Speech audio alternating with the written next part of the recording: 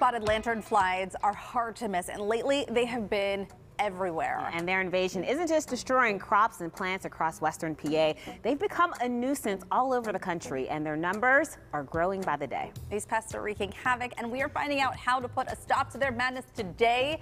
We have the best person for the job. Garden guru Doug Oster is here with a DIY trap to end all traps, and he's going to show us how we can make one right now that you can make at home too. We're going to put a dent in the population, but I don't know if we're going to stop it. We're going to stop the madness. But first of all, Doug, where did they come from? Yeah, they discovered them, you know, they came over in some kind of crate from overseas, and now they're moving across the country basically on rail lines. And so that's why we're seeing them in different pockets in the city.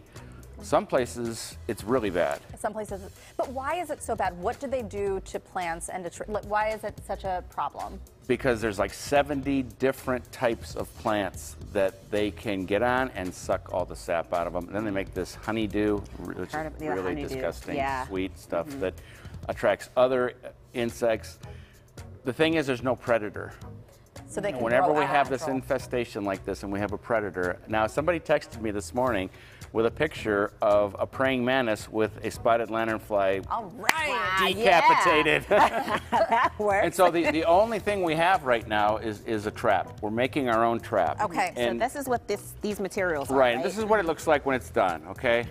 And this might look like some kind of crazy thing. All it is some screening, and we're just funneling the pest up into here, right, and into this bag. That's all we're going to do. And because the pest is not a brilliant pest, it just crawls up the tree, and so it's going to crawl up this screen and get stuck in here. Yeah. You know, this is a good option too, because I've seen some people trying out like pine sol water mixtures, and if you have pets, if you have kids, if you have animals in the neighborhood. Another way people try to trap them was putting just a sticky band around a tree, but you were catching songbirds, bats, pollinators. Yeah. Right. So this is only going to affect this pest. So we're seeing some video. This is how you would actually adhere it, attach it. Right. Put it to the back of a tree.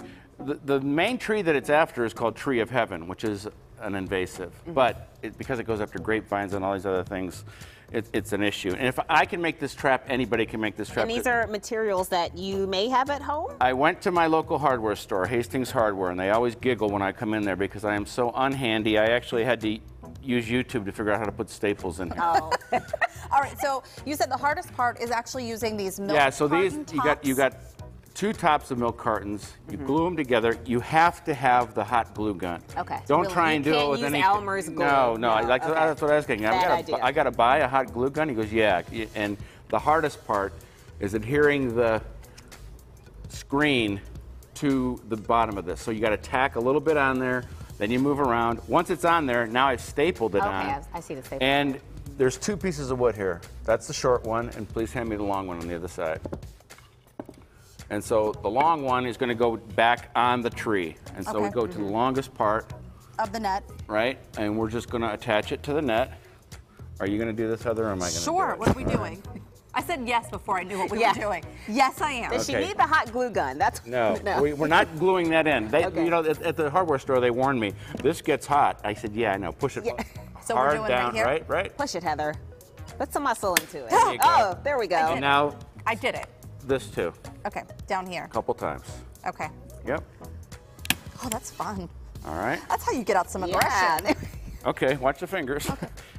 I'm not after you, Doug. It's the spotted lanternfly. Now, how do you attach this to the tree? Well, you know how they do it is they just use a string and tie it on there. But in this one, I just drilled a hole in the bottom and screwed it onto the tree.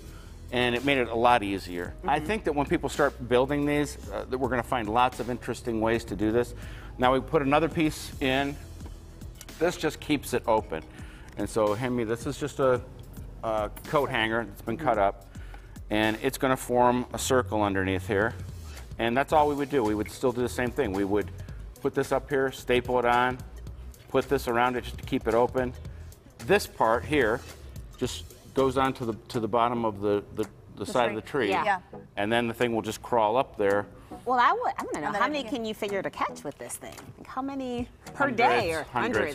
Oh, And So- then this is where, here, use this I one. know we're out of time, but what would you do? You cut a hole in the side here. Right, and then just use a zip tie around it, and that's all there is to it. So now the bag is sealed. You've sealed down here. There's no way out. They Right, crawl in, right. and you're good. And then when they're in here, you just open that up down into like a thing of soapy water, and they're done. I don't want that job. I know. It's No, that's disgusting. like for sure. All right. Well, thank you so much, Doug. We appreciate it. And you can see Doug every Saturday at 9 a.m. on CBS Pittsburgh, streaming for In Doug's Garden by Davy Tree. For more tips from the Garden Guru, you can go to PittsburghTodayLive.com. We've got the links to Doug's blog right there. It's a fun contraption. Yeah.